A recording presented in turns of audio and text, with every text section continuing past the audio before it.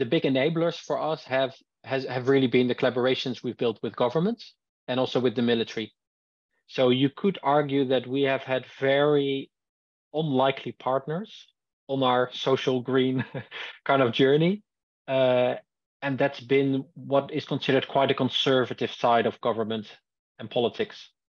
But because we work in the maritime industry, we work with veterans, we create jobs, and it is a social business, that has meant that it sort of changed the narrative compared to, let's say, more traditional environmental organizations. Now, because the relationship with government has actually meant being contracted directly by government, it has meant that we have generated a revenue that has actually now been enough for 2 Dutch banks to finance us. And for example, we're now building a new ship, which is a big offshore work ship, a sailing vessel, and it's entirely financed by a bank.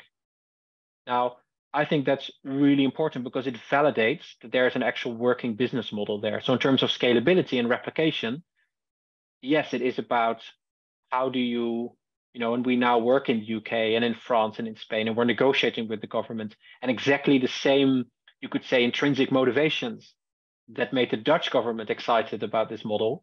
We see exactly the same triggers now. We hit the same buttons for those other governments because they also have problems attracting young people. They have a problem with youth unemployment. They want to support veterans and have that capacity at sea.